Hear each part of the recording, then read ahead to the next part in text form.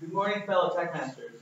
As you can probably see by the image, I'm not sure if you can quite see, kind of the light there, but I'm not talking about a tripod for a camera, I'm talking about a tripod for a dog. As you can see, Shori is missing her hind leg there. So, some of you know, because I mentioned it before, well, probably all of you know that I have two dogs, and they're basically part of my family.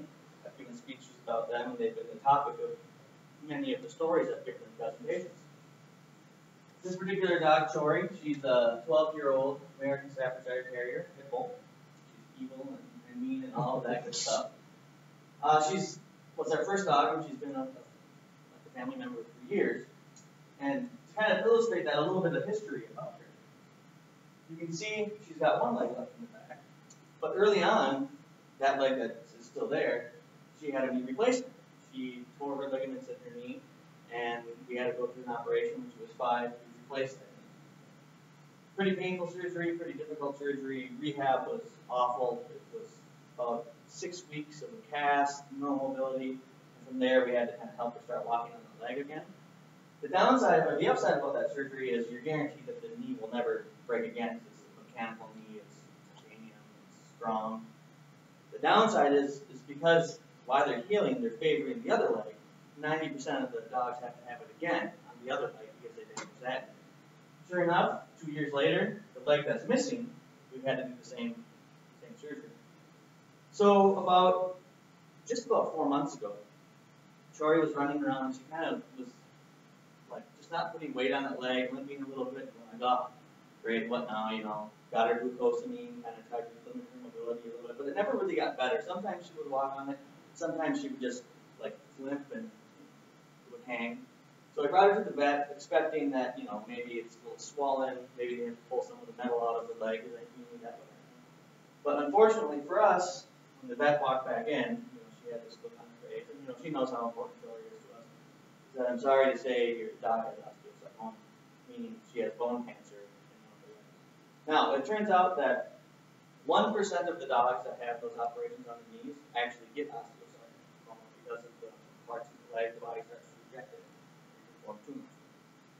So, wife is just about to give birth, really attached to this dog, starts crying in the bedroom, and we're like, I remember Pragi asked her, you know, how long do we have? Are we talking months, years? And she's like, more like weeks or months.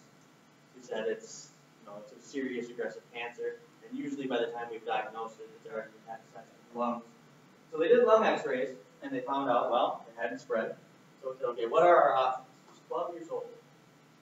Probably got 2 good years left, maybe, if she's lucky. Turns out the only option, the only treatment course for this is amputation. And even with amputation, only 10% of the dogs that get it will survive a year. Because it's not to cure the cancer, it's to remove the pain. Osteosarcoma ends up being the most painful cancer for dogs because the bones actually explode from the inside. Which means our little Shori was in horrible, horrible pain that we didn't even know until we saw the limp, like her attitude was fine. You know. So we had to make a decision. Do we put this dog through the surgery? Right? We'd already done 2 knee surgeries, they were horrible, the recovery was bad. Just wasn't sure she could manage, wasn't sure she could survive. But the doctors assured us that this is not a tough surgery for dogs. That they are already used to walking on just 3 legs because they're not putting weight on that leg. It's bad. And you know, dogs don't care what they look like. They just don't care. So they assured us that this particular surgery would be a lot less rehab than any surgery she had. So we had to think about it. You know, like I said, my wife was just ready to pop out her kid, and I just like the thought of her, you know, maybe the postpartum and kicking in, losing the dog. It was such a hard choice, but we decided to do it. So the day after our baby was born, I drove home at 6 in the morning, got the dog, brought her over to Blue Pearl in Eden Prairie, where they started the surgery. Blue Pearl is it's a cancer center in Eden Prairie that specializes on just cancer. It's awesome. It's the greatest place in the world. You get better treatment there for your pets than you would if you were actually a man. It's amazing what they do. So they assured me, you know, we're going to take her leg, and the next day you'll take her home, and everything will be fine. I dropped her off. It was the hardest thing, like leaving, knowing that I would come back and totally made my dog, right? She's just going this horrible, hideous mess. So I go home, I go back to the hospital, I get a call 3 hours later saying surgery went fine, Joey's up and walking, she's already going to bed by herself. No way, right? So she's like, pick her up tomorrow, we want to keep her the night just in case there's any complications with the epidural that they gave her. And fine. So I went there the next day, I brought my mom with because obviously my wife couldn't come and I thought I would need help assisting her in the truck and getting her back home. So we walk in and I'm sitting in the little post-op room waiting for the doctor to come in. And about 5 minutes go by. Super nervous. Oh, I don't know if I can see this. I don't know if I can see this. And all of a sudden I hear boom, boom, boom, boom. Dog runs into the room with this big giant cone on, and she smashes the cone against the door because it's a big cone. She's not used to it going. She skids like this, slips on her side, slides across, jumps up, gives me and my mom both kisses. No leg, just a little stitch here. Looked pretty much like that, except for it was a little bit red, and you could see the sutures. So, talking to them, everything's fine. They took apart the leg. They didn't see any additional tumor spread. They did additional blood work that looked good, and everything was great. And so I was like, okay, well, what do we do now when we bring her home? They're like, oh, just keep her contained. No stairs for a week. That was the only requirement. Like, well, she go to the bathroom? She's like, yep, just let her out. Just don't let her take off to the doorbell. Give her a little bit of rest for a week. So I'm like, okay, we grab her, we walk up to our car. I open my trunk for my hatchback, and I go down and pick her up, and boom, she jumps right into the car.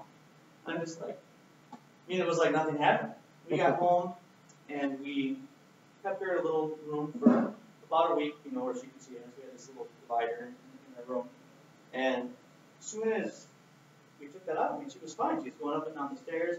Paul, you saw her running around the yard, and everything just went fine. So the prognosis is still not good for us. We get blood work every day, or once a month for her, and we still have to bring her once a month to get checked up.